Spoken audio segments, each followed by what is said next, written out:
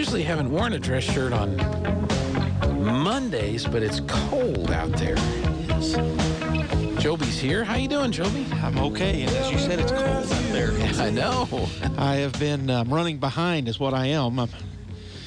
I'm going to admit something right here on air to the world. I'm still in my workout clothes because I'm with the exception of this jacket. But I've been going since early. But man, I just had a lot to do and trying to squeeze some things in before coming to town. And Mondays are always my busy. Well, I'm kind of like probably everybody. Every day's busy, but Monday mornings we have stuff here. Right. I try to come and be involved for the Pecos Valley Bassmasters, There you go. which is why I'm here with you this morning, and then a lot of other things happen on Monday mornings and Monday afternoons that are not a normal for me the rest of the week. So, for whatever reason, I'm just running behind today. Yeah, well, it's a first day of a new week, First day of a new year. month of a new year. Yeah. So you've got all that kind of stuff to do too. First work day, I guess I should say, of the new year. Yeah.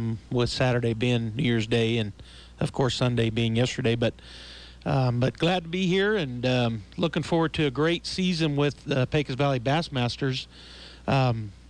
Probably my club thinks I haven't been doing anything with anything because I hadn't sent any information out in a long time. I've been here with you Monday mornings, but I'm getting ready today to send out an email to all of our current 2021 membership list. Mm-hmm. Plus, I'm gonna include the last few years membership list, even if they didn't join this last year, just so that reminder, we're still here, and if they want to fish with us.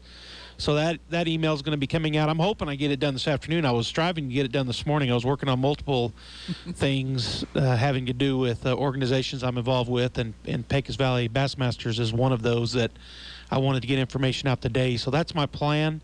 But we are going to have a meeting, and I'll go ahead and say that here on air. I'm planning a meeting, not this coming Saturday, but a week from Saturday at 5 p.m., I'm going to try something different this first meeting this year, do it on a Saturday. We've got members kind of scattered here in not only in the Pecos Valley, but southeast New Mexico. And I think it's easier for some of those guys to make it on a weekend than it is to try to get off work. In previous years, at least the last few years that I've been the president, when we've had meetings, we've normally had them like on a weeknight, 6 p.m. on a Tuesday or something. But this first meeting of 2022, I've got it scheduled for Saturday.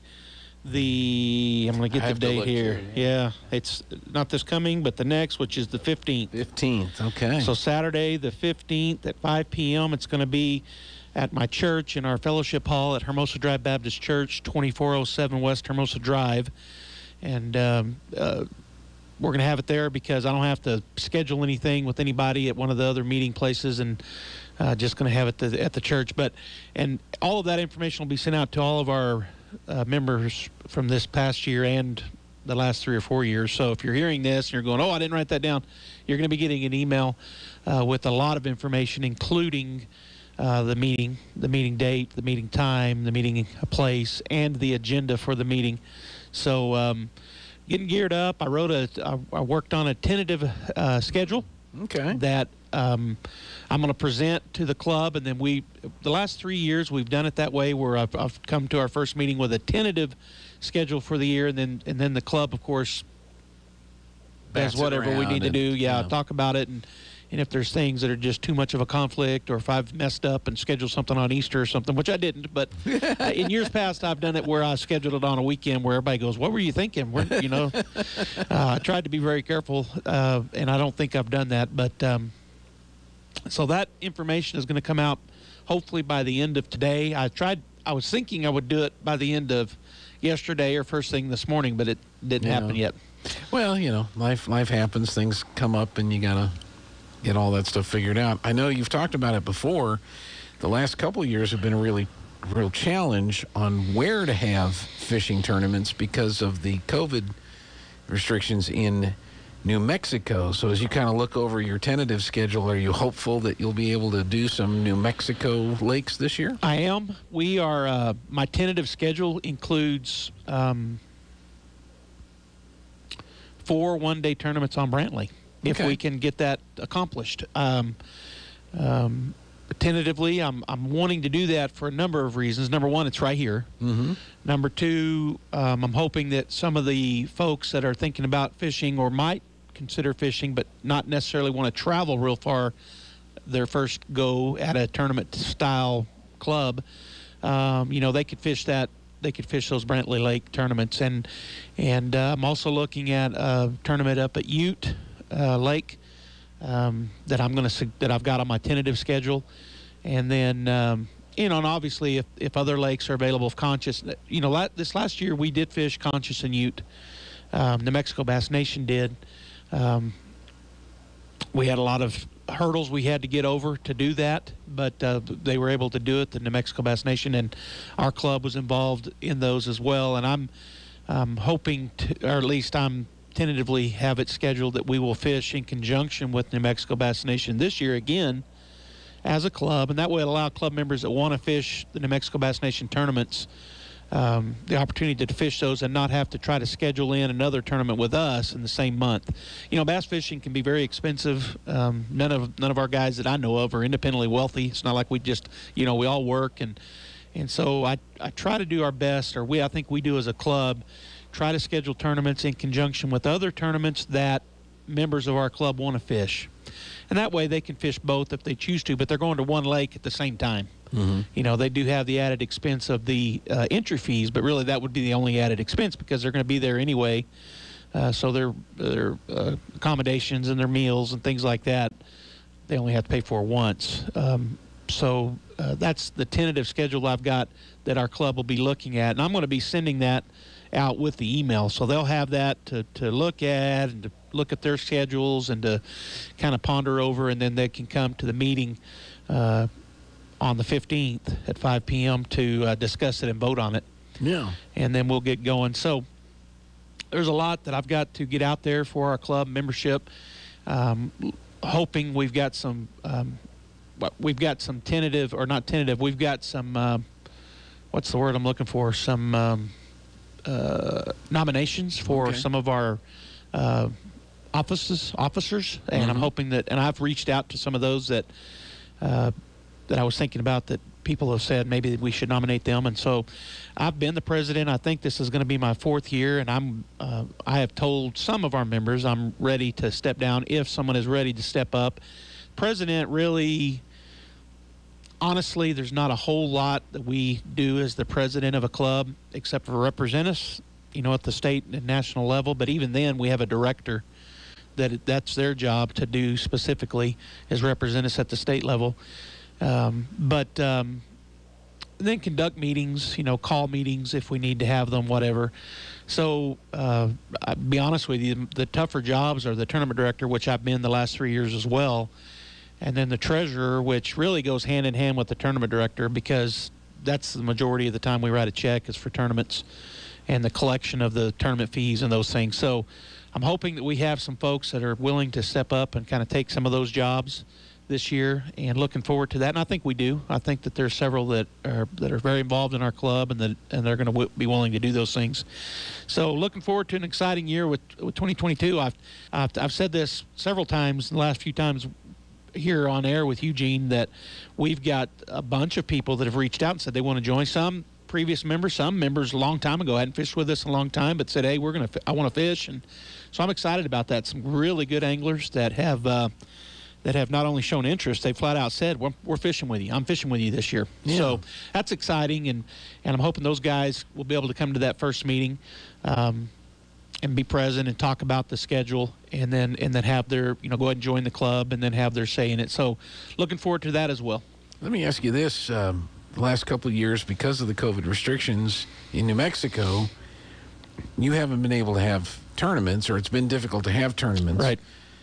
But that hasn't kept people from fishing, has it? Or what do you anticipate the bass population in New Mexico since we've been through this period of time? Well, last year at the 2 lakes that we did fish in New Mexico in tournament settings, they were both very tough tournaments. Conscious and Ute both just were tough. Not a lot of fish caught, especially at Ute.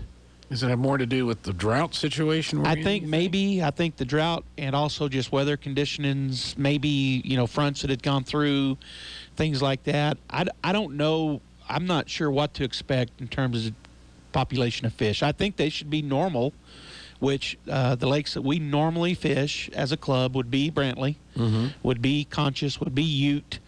We have fished Santa Rosa. We have fished Fort Sumner in the past. We have fished Elephant Butte in the past. The lakes have been pretty low for the majority of our past. We've had some good rains different years where the lakes were close to full, but last year lakes were all pretty down.